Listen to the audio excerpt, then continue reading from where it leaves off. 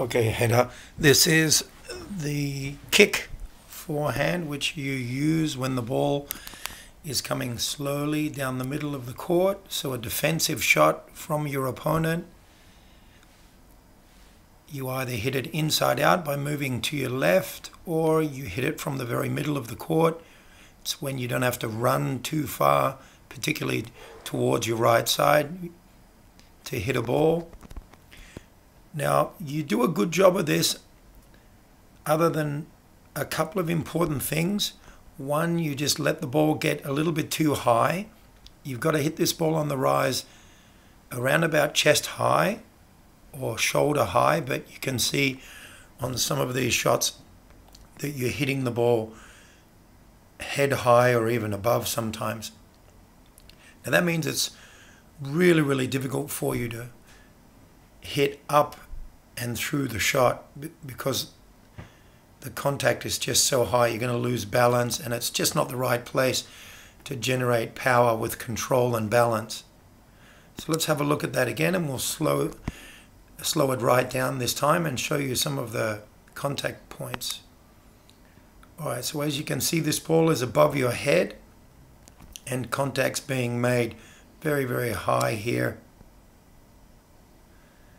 Now you can see that's well above head high. And there's your head and there's the ball. So this shot really needs to be taken much, much lower than that. You've got to be hitting the ball around about here. Shoulder high. Not too much lower than that, sort of chest high.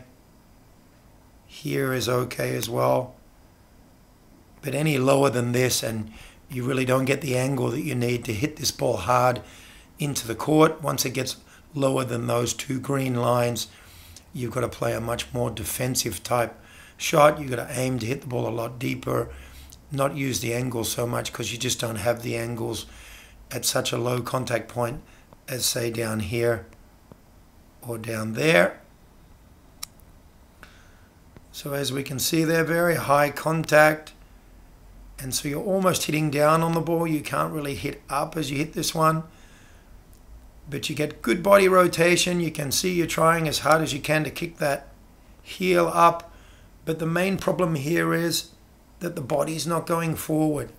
The upper body, the chest, needs to go forward. This is one of the key points in this shot, is to have that chest going forward, the same as the serve. So you've just watched maybe the first two videos that I've done of your serve, or the analysis that I've been able to produce, and you can see that you do this very nicely on the serve. You bring your upper body forward into the court.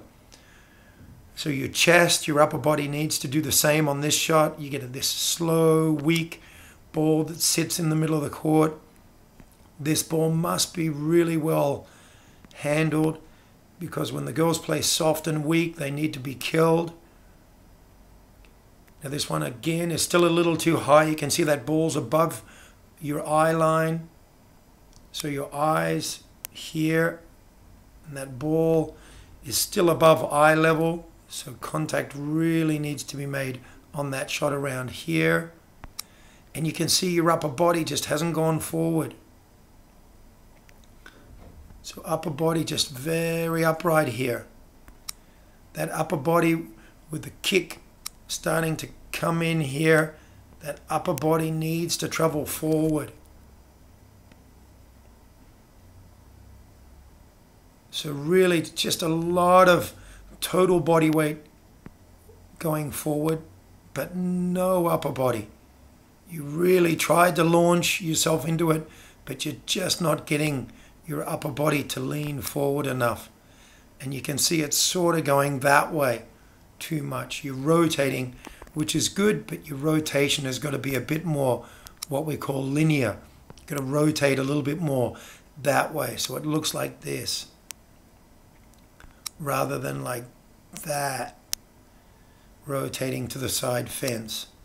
Now just your upper body there that has to come into play, just like on how well you do it on the serve, you need to do it here also. You need to get that upper body to go that way.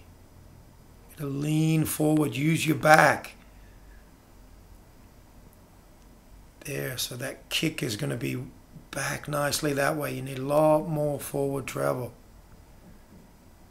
So there it is again. We can see you've rotated more that way than you have that way. So those two things to really work on. Take the ball at a lower contact point. Remember, I'm hitting these balls soft and high in the middle of the court. They're going to bounce above your head. So it's up to you to take the ball before the ball gets above head high. You need to be hitting the ball shoulder high. So you needed to have hit the ball there. Now that ball's got too high. You've got to hit this ball on the rise. It's no point letting this ball drop and then trying to hit kick. It's not going to work very well. You've got to hit this ball while it's rising.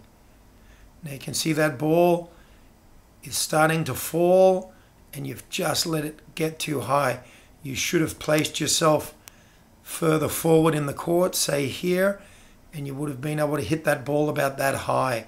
But because you're here, you're hitting the ball up here. So you're just not forward far enough into the court. You've got to come up into this area here. So your court position needs to change. Should have been up here or around this position here to hit that ball. Otherwise, this has the makings of being a really good shot, and you need it. This is your kill shot. When the girls play slow, you've got to be able to hit the shot inside out or into the other corner and just kill it. So the girls have total respect. They get very nervous when they play short against you. You kill the ball when it's short or high and short, and then they just can't afford to play short in the rallies, which forces them to hit deeper. In an effort to hit deeper, they hit a lot more balls out, and then they really feel the pressure and start hitting much more errors during the rallies. So you force them into a lot of errors that they normally wouldn't make because they just respect your ability to put that short ball away so much. So there are two main areas you've got to work on. Being able to move forward like this, your upper body being able to lean forward like that, and then your lower body consequently will kick back. That right leg will kick back nicely, and you will finish with your chest forward of your body just like on the serve. So please work on that.